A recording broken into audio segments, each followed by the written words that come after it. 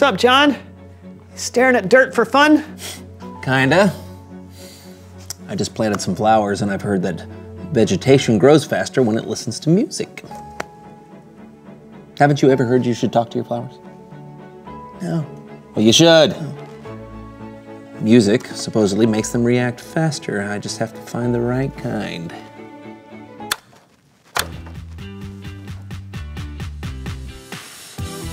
No, nothing there.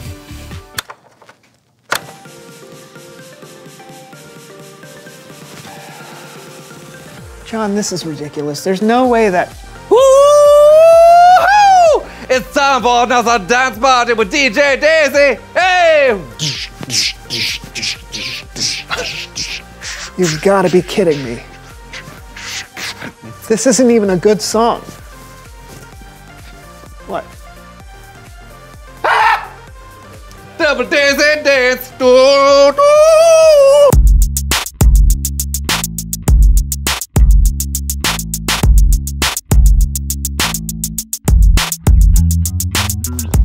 Hello, everyone. I'm John. And I'm your host, Brandon. And this is the This is the Green Garden Call-In Hour, where we're taking your calls and giving you advice on how to make your garden beautiful and verdant.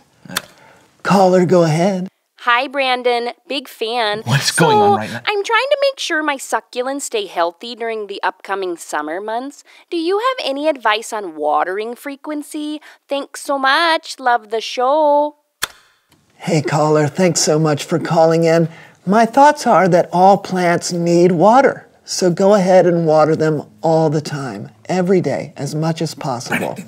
That's terrible advice. Never mind, don't water them, ever. They're smart plants. They'll figure it out. Next caller. Hey, Brandon. Long-time listener, first-time caller. I'm trying to plant a blueberry bush, but I don't really know much about soil pH. Is that okay? Why not? As we all know, pH stands for plant hands, which blueberry bushes don't have, so you should be fine. Brandon! We've got to go to commercial break, but we'll be back soon with more insights and tips. You know nothing about gardening. I know! I ended up hosting this radio show somehow, and I still have no idea what I'm doing. How long have you been hosting this show? I don't know, 7 years? 7. Look, How did you get there's this no show? time for this, John! I need help! Could we possibly bring on someone who knows stuff? Okay, sure. Please welcome someone who knows stuff.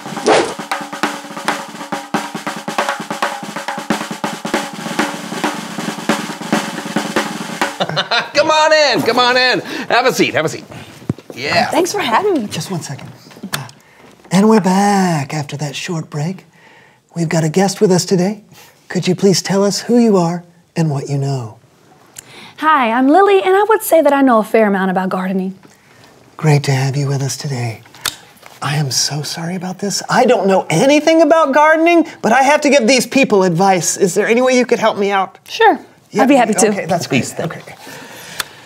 So we've got a caller on the line. You're on the air, caller. Hey, I've heard a lot about composting, but it sounds like a lot of work. Should I try it? Don't. Putting posts in your garden will make it look bad. Composting is when stuff like leaves and food scraps decompose and turn into nutrient-rich soil. Right, so you don't want things decomposing in your garden. That's gross. Actually, you should absolutely give composting a shot. Not only is it good for your garden, but it's a great way to find uses for food scraps that would otherwise just end up in a landfill. So what I'm saying is composting is... a good thing. Exactly. Yes. We have to take a quick break. Lily, thank you so much for being on the show. You've proven in one question that you know more about this topic than I ever could. Well, I appreciate the vote of confidence, but I don't think that's true. I think you can know all these things. You just have to study and work, and don't talk on your radio show about things that you're not sure about. Oh. Well, thank you for taking the time for helping me understand more about gardening and more about hosting a call-in gardening radio show. Would you be interested in taking over by any chance? I mean, why not? Awesome! I help people when I can. All right, that's great. All right. Thanks for tuning into the show today, everyone. This is your host, Brandon, signing off. And this is your new host, Lily, signing on. So when it comes to composting, you want to make sure that your soil is nutrient-filled. You also want to make sure that... Hey, thank goodness Lily was here. I know, right? But I still think posts make for an unsightly garden. No. We're not talking about... Didn't you just listen to... No, never mind. It's Bible story time with Kellen.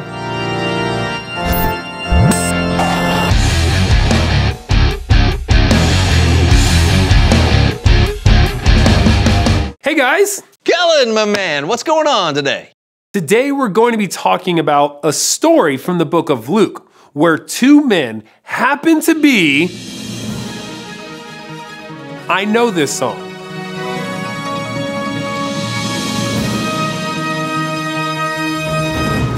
Diane DeWitt here, reporting for Ancient News, where we only cover the oldest possible news.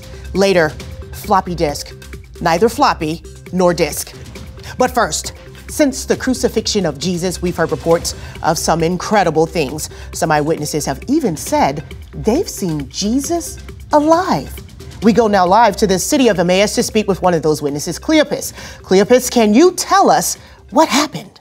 So, my friend and I were walking on the road from Jerusalem to the village of Emmaus. We were talking about all the stuff that's been going on in Jerusalem, and this guy comes up to us, and he asks us what we're talking about. And we're like, you don't know? And what were you talking about? Well, you don't know either? We were talking about Jesus, of course. How he was a powerful prophet and was sentenced to death. How he died on the cross. We were both bummed because we were really sure that he was going to be the person to set Israel free. But Jesus was crucified and put in a tomb. That's what I'm saying. 3 days ago that was. But that's not all. Today, some friends of ours went to Jesus' tomb and didn't find his body. They saw angels who told them that Jesus was alive. Amazing. Yeah. And you told all of this to the man who came up to you on the road? Yeah. And get this. He said we were being foolish. He said, and I remember this exactly, he said, how long it takes you to believe all the prophets said. Didn't the Messiah have to suffer these things and then receive his glory? And what did that mean? We weren't sure either. So this guy explained. He went through the scriptures, starting all the way back with Moses and the prophets, all of it.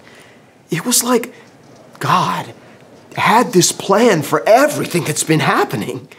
Fascinating story. I'm sure that's all there is to it, though. Actually, there's Back to you, Kellen. Okay. Well, that isn't exactly all there is to it, but that is how it started. You see, Cleopas and his friend were just arriving at home when they... There it is. We're back with more Ancient News. Later, silly bands can actually be used as rubber bands. Maybe they're not so silly after all. But first, breaking news on the story we just left. We have here the friend who was walking with Cleopas on the road to Emmaus. That's right. My name is... No time for that. This is breaking news. Last we heard, you were on your way to Emmaus when a stranger walking with you explained everything that had been going on. Right. And when we got to the place we were staying, he wanted to keep walking, but we wanted to hear more. So we begged him to have dinner with us. And did he? He did. We sat down right here in this room, and that's when things got really crazy. The guy blessed the bread, and the second he broke it, we could see who he really was. And he was? Jesus. Shocking. Yeah, he was alive just like our friends had been saying. And then, just like that, he disappeared. So Jesus himself had been walking with you that whole day? The entire time. But after he vanished from dinner, Cleopas and I booked it back to Jerusalem because we had to tell the disciples what we saw. I'm being told we have one of Jesus' disciples, Simon. Simon, is all this true? Is Jesus alive? Yes. Absolutely fascinating. Jesus of Nazareth, once dead, now alive again. And still taking the time to help people understand why he's here. Incredible. Thank you so much for sharing your story with Ancient News, Cleopas' friend. Actually, my name is... Time for a break. Up next, where exactly is Waldo? I'm Diane DeWitt for Ancient News. Back to you, Kellen. Wow, that is some really good news right there. It's incredible enough that Jesus came back from the dead, but he wasn't done. He took the time to show himself to some of his followers and explain what God was up to people who might have been confused. He helped people understand. That's another way Jesus was humble. Yep, and it's a way for us to show humility too. When we understand something and someone else doesn't, we can be patient with them and help them learn. Like you do for us, Kellen. Yeah, right. And like Lily did for you in your radio show. Oh, yeah. Hey, thanks for the story, Kellen. No problem. I'll see you next time. You know, I feel like I understand a little bit more about humility now. And I understand more about gardening. But I've given 7 years of bad advice. Just think of all the dead plants. Yeah. Reveal the question. Whoa, hey, great. Today's question is, when has someone helped you understand something? Yeah, every day of my life. Yeah. I mean, there's so much stuff going on all the time. Oh, like kids can explain to me how to install apps on my phone. Mm-hmm. Oh, I just learned from a podcast yesterday why you should never eat undercooked chicken. Oh, no, that's good for you. It's chicken sushi, they call it. But no, you know sushi. nothing about cooking either, do you? No, I don't. Okay, that's all we got this week. We'll help you understand. We'll help you understand some stuff again next week, we hope. Yeah, until then, I'm John. And I'm Brandon. And this was the So-and-So Show. See you soon. See you soon. Do not eat undercooked chicken or raw chicken. Don't eat any of it. Are you sure? I am 100% positive. All right. Yeah. It's time to get our days on. I'm DJ Daisy. And I am Dan D. Lion. Kick it, scene.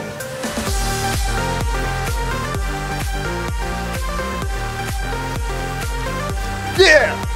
I feel the beats. I think there's some beats growing in the soil.